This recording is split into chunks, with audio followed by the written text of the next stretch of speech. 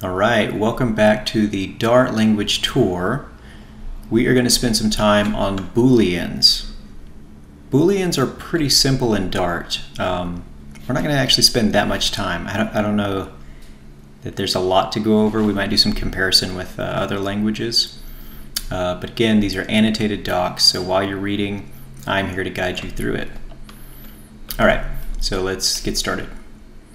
To represent Boolean values, which is something that's either true or false, typically, Dart has a type named bool. If you look down at the example, it doesn't actually use that. So I'll use it and show you a little bit. Only two objects have the type bool, the Boolean literals true and false, okay? Which are both compile time constants. Alright, so let's break this down a little bit. There's only true and false. There is no concept in Dart of something being truthy or falsy. In other languages like Ruby, you can have truthy and falsy values, like null can be false, or an empty string if you're in the Ruby on Rails framework. An empty string is considered false, or like the number 0 is considered false as well. Like if you look in a database, sometimes you might have an account that's active. It'll have a field that says active, and you won't see literally true or false characters inside that field. You'll see a 1 or a 0, meaning it's true, a 1 if they're active, or 0 or false if the account is inactive. Okay, so that's that's something to be aware of in the context of like Booleanness in the world of programming. They're both compile time constants. So if you're declaring something as true or false, true and false compile time constants is the thing that's on the right side of the equal sign. I'll show you that in a second. So Dart's type safety means that you can't use code like if a non-Boolean value. What is non-Boolean? A string, a number, a list, a set, a class, an instance of a class. So you can't check for like presence, okay?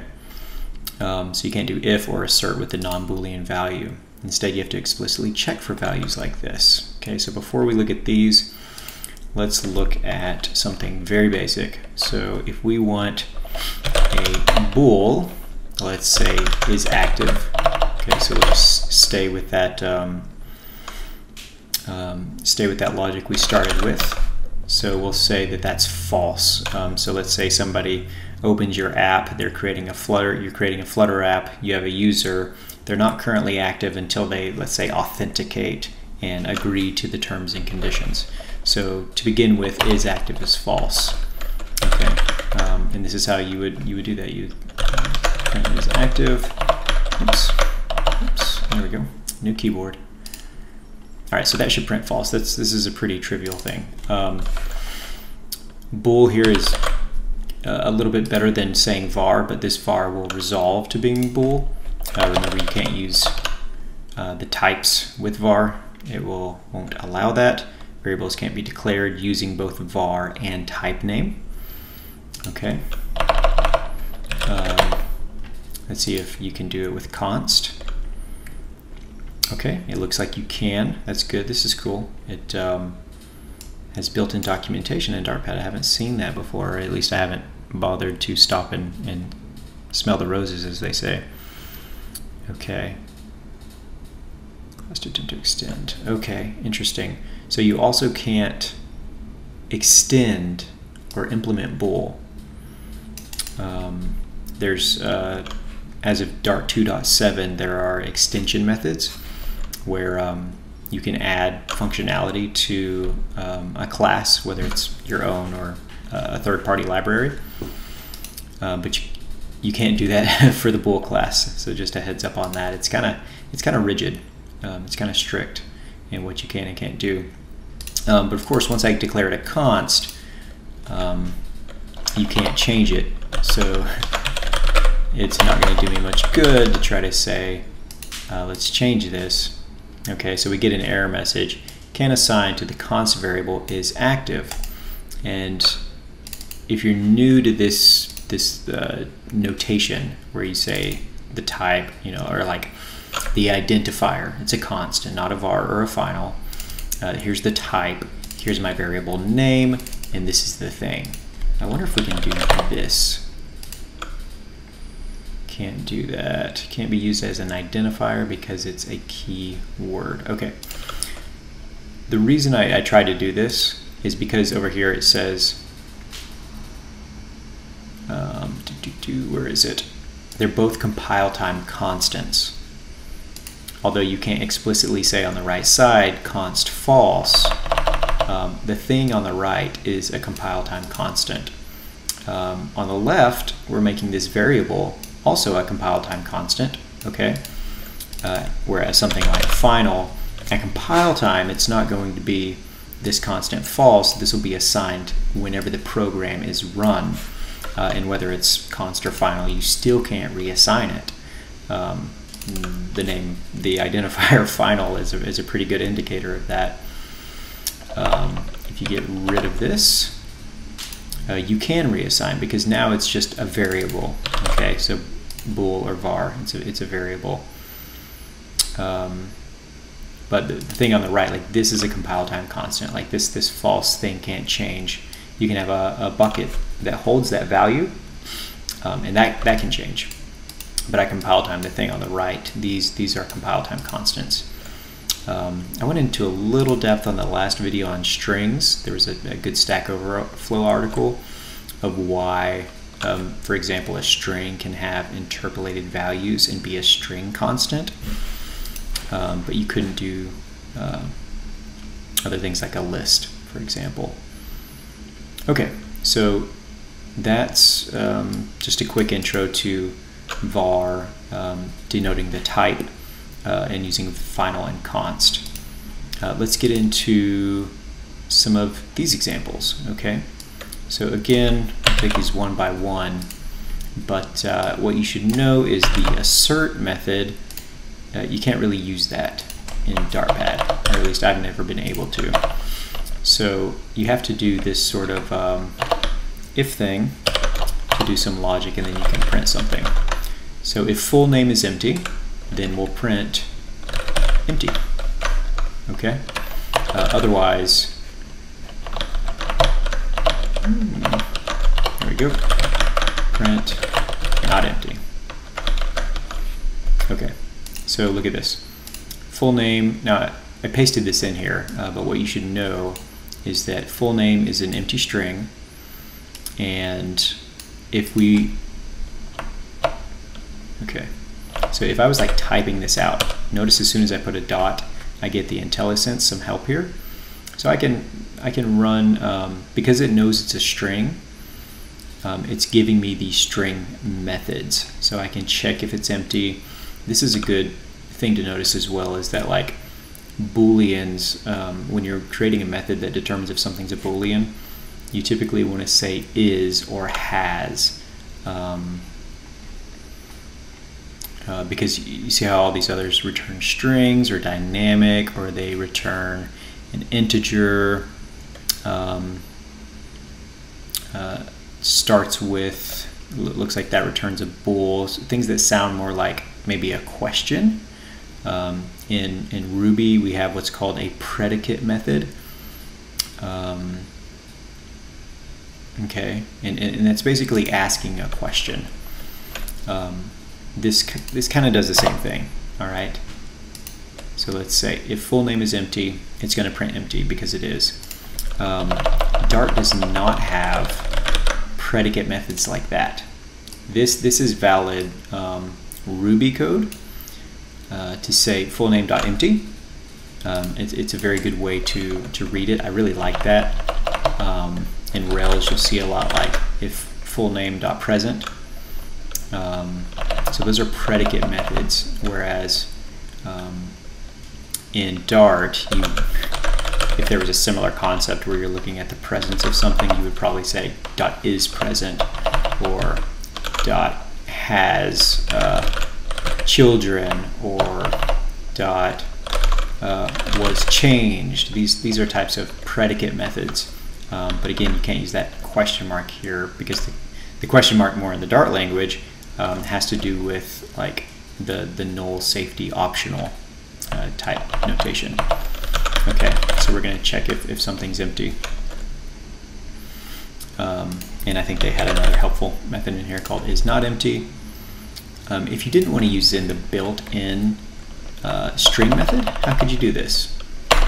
Well, you just do a literal double equal sign and check. Is it equal to an empty string? Okay, it's going to be empty there. Okay, it's good. Put in some values for full name. Now we're going to check, is it that empty string? It's probably not, and it's going to say it's not empty. Okay, so that's pretty simple. Okay, let's go down to checking something for 0. Okay, so let's replace all this code and format it. So hit points are 0, it's initialized like that. Let's say if hit points are 0, then notice we didn't have that ending semicolon right there. Okay, then we'll print if they're less than or equal to 0, then we'll say less than or equal to 0. Else, just print something else.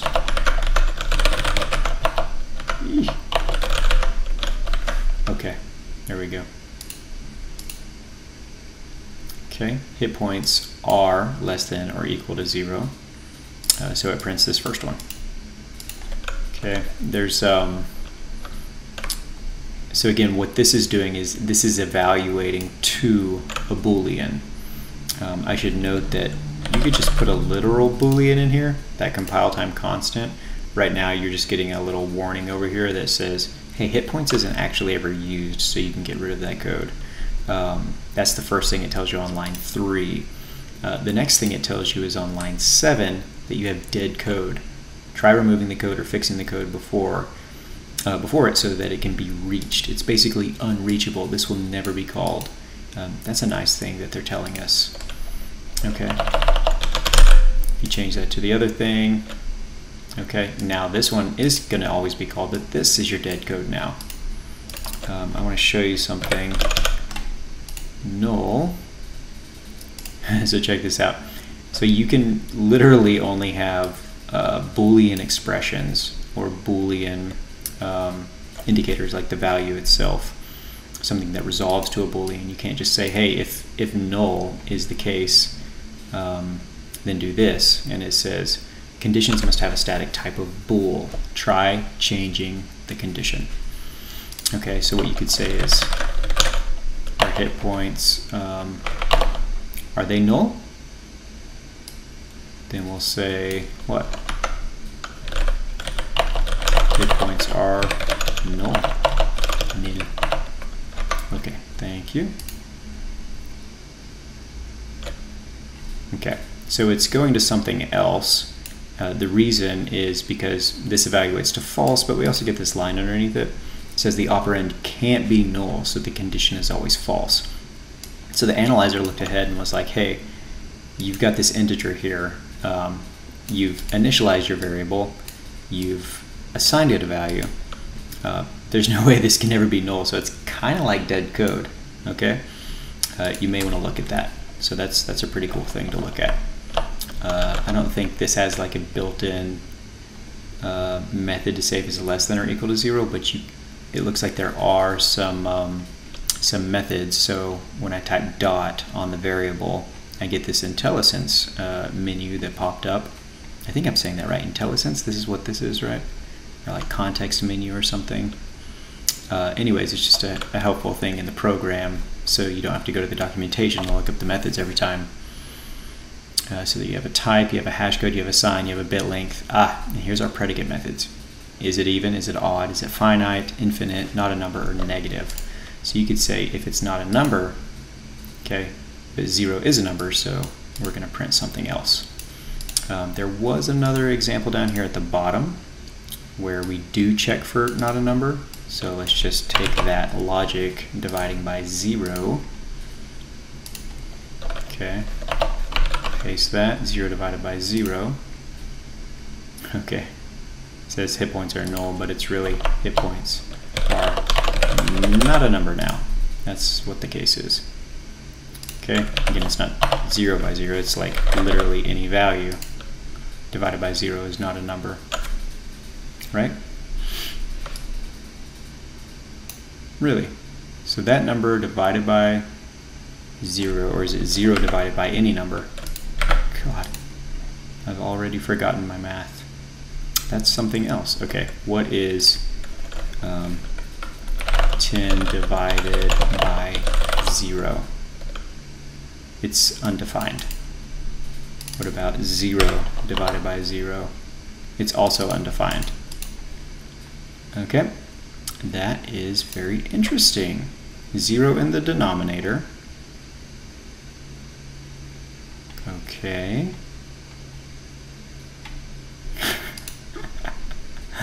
All right, so that's something to look at. Be aware if you have a large, let's start with 0 by 0. Okay, so that's going to say that is definitely not a number, okay, because it resolved to print that. But if we say 1 divided by 0,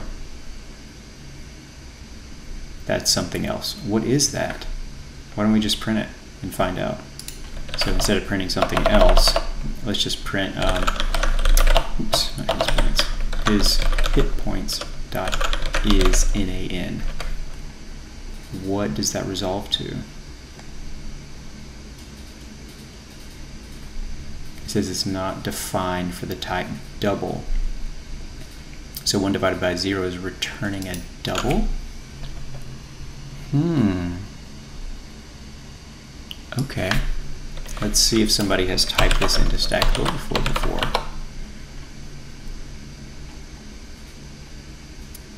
Is NaN. Defined for the class double. I literally need the thing about NaN, guys.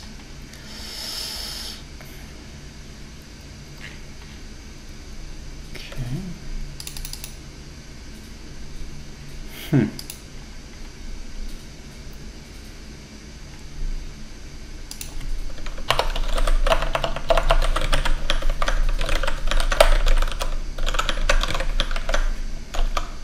Yeah, you still can't print it there no matter what. Okay. What if we can assign it?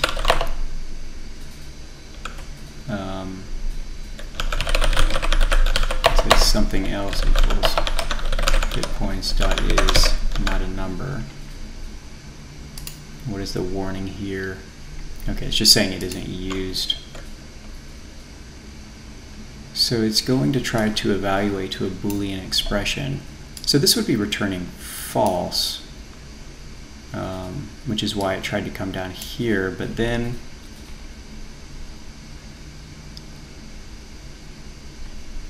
let me get rid of this. There we go.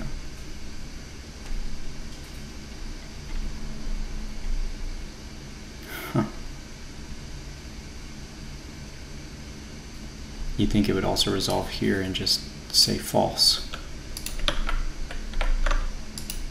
If I do that, will that do anything? Nope. Let's do one more search for this. Dart division by 0. Not crash dart. Okay, so they're saying n divided by 0. Oops. It's not integer division. Okay, look at that. Dart automatically performs double division, and the double type has the double infinity constant. This means that print n divided by 0 will yield infinity. Okay. Double dot infinity is actually defined as 1.0 divided by 0.0. Integer division by 0 exception. If you use integer division instead, you will receive that. Oh. check that out. Okay. Where's that thing? Okay, right there. So this is actually integer division here. So let's just, again, we'll just say something else.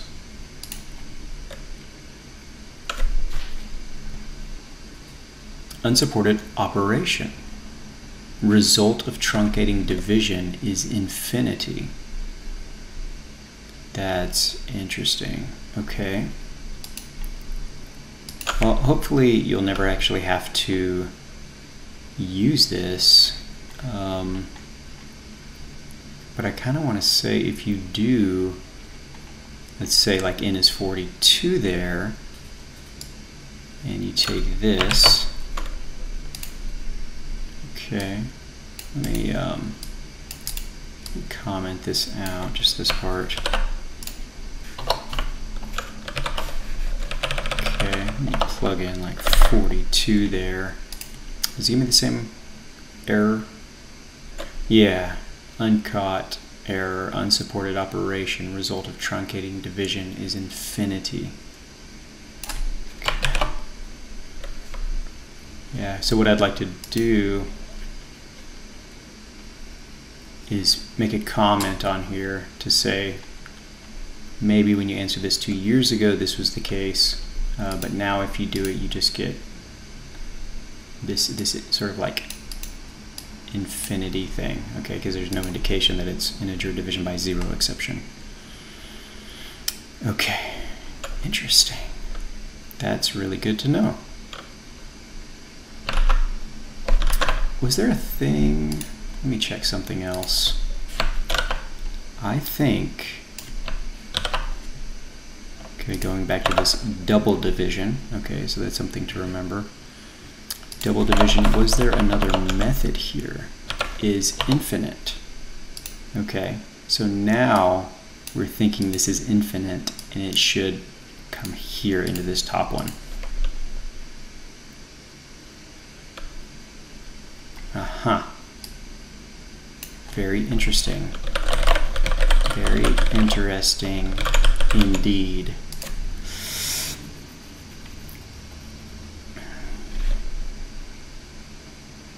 Okay.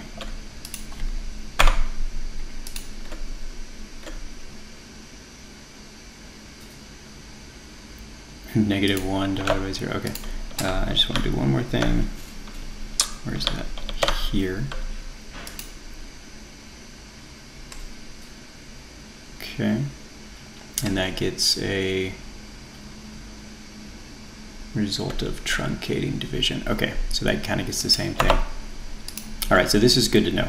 Here you have, if it's infinite, say, very interesting indeed. Yeah, so any number divided by 0 that's not 0, only this one will give you not a number, is what it sounds like. Okay, cool. I'll put this in the video notes. Okay, that's good to know. Okay, let's get back onto this to check for null. That's the last thing here. Okay, let's format that. All right, so var unicorn. Yeah, this is going to be a good one. So we want to print if the unicorn is null, then we'll say unicorn is null. Okay, oops. Else print not null, something like that. Okay. So, all right, we declared a variable, we didn't give it any values. So this tells us that var unicorn semicolon is shorthand for var unicorn equals null. Okay, so if you want to be super verbose and explicit, you can just write this out just like that. Is there a null return type? Let's find out. Dart null identifier. Null safety.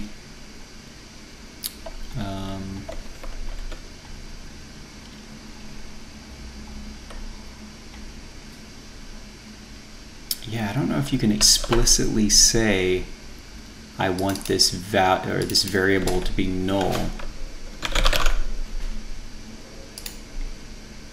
Okay. Now we're getting into a little, I think my intuition is telling me that, hello, okay, that null is a compile time constant. Okay.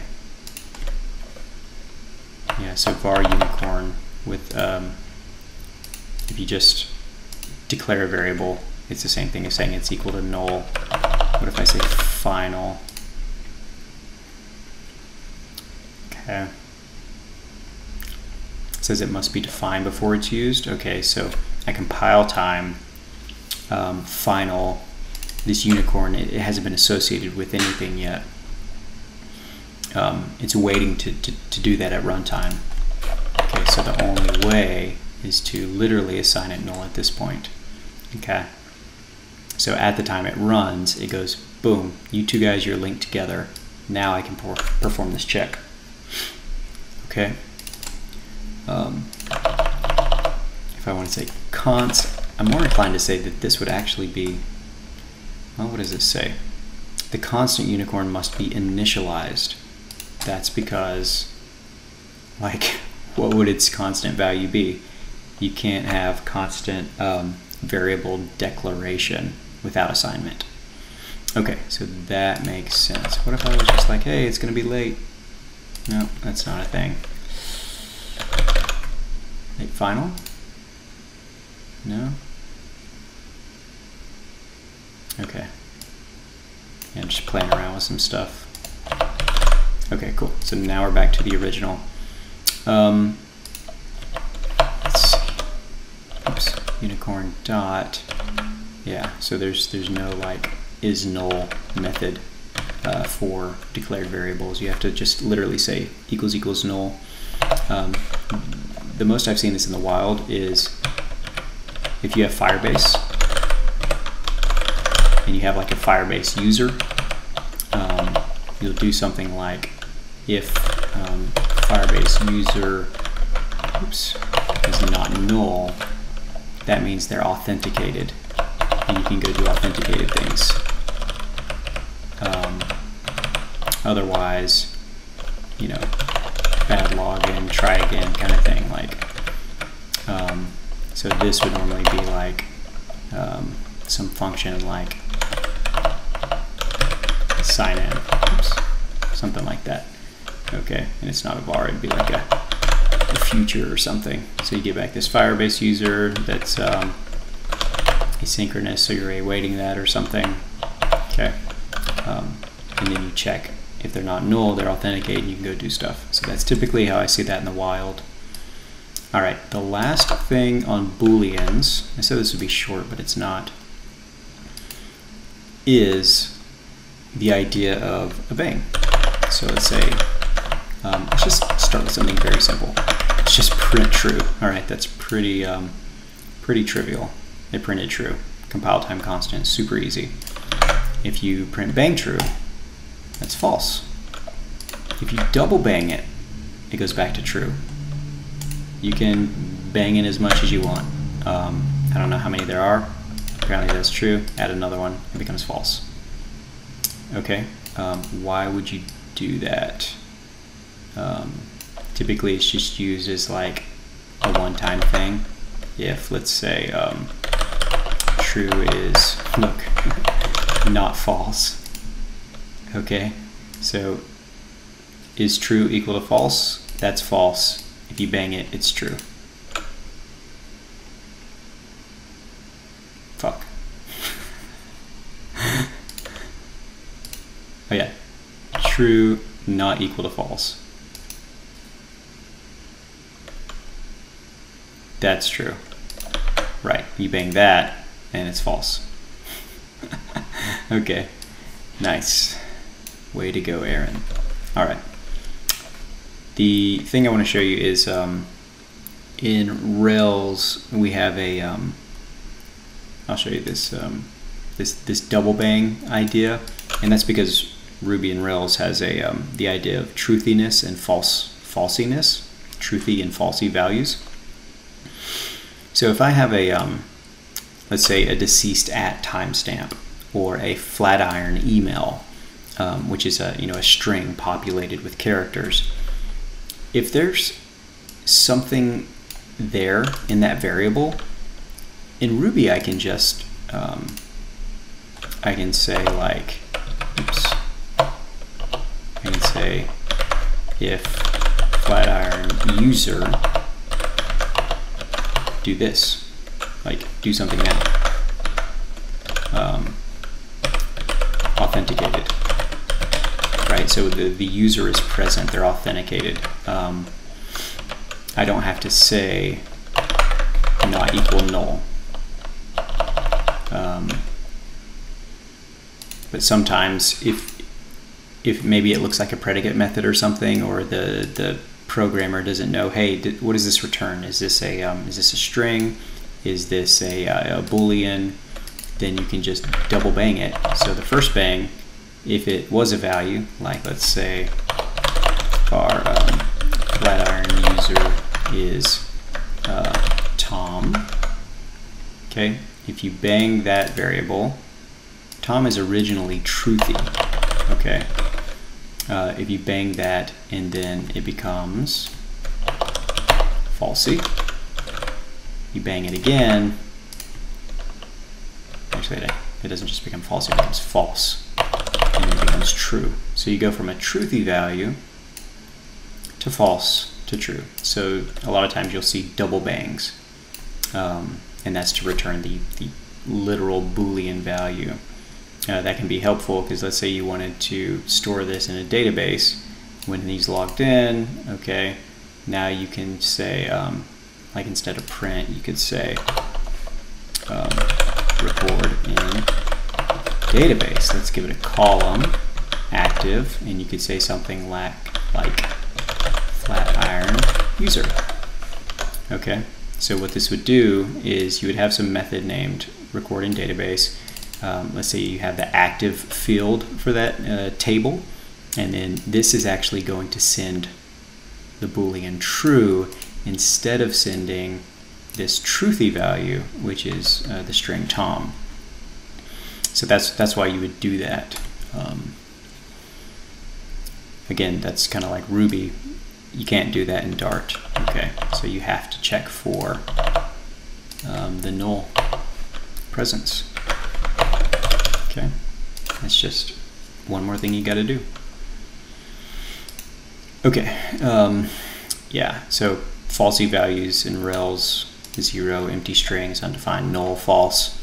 But in Dart, everything has to be evaluated to true or false when you're doing these types of comparisons. Cool. Okay. That's it for Booleans. There's not even a link at the bottom like strings. Strings was like, hey, there's more information here in the library tour. Booleans were pretty simple. So again, you can't extend the Boolean class. You cannot extend the Boolean class. You can't use falsy, truthy values. You need to use the built-in methods or do a comparison. And not a number and infinite behaves in a funny way. Okay, and that's what you need to know about Booleans. Thanks a lot.